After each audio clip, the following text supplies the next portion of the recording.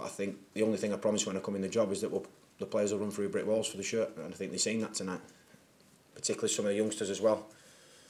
Eric invited me in 5 minutes after the game, and he's talking around some of the quality that our youngsters showed, so that gives me pride. We're disappointed with the goals.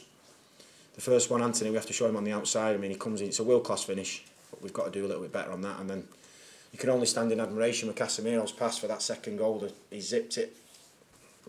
It's like watching Steven Gerrard at that point with that pass. It was top class. That's the level.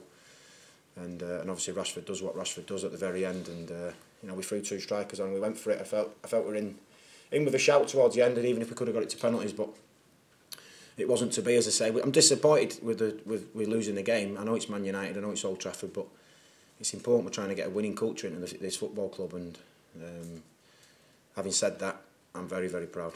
Got a question back here.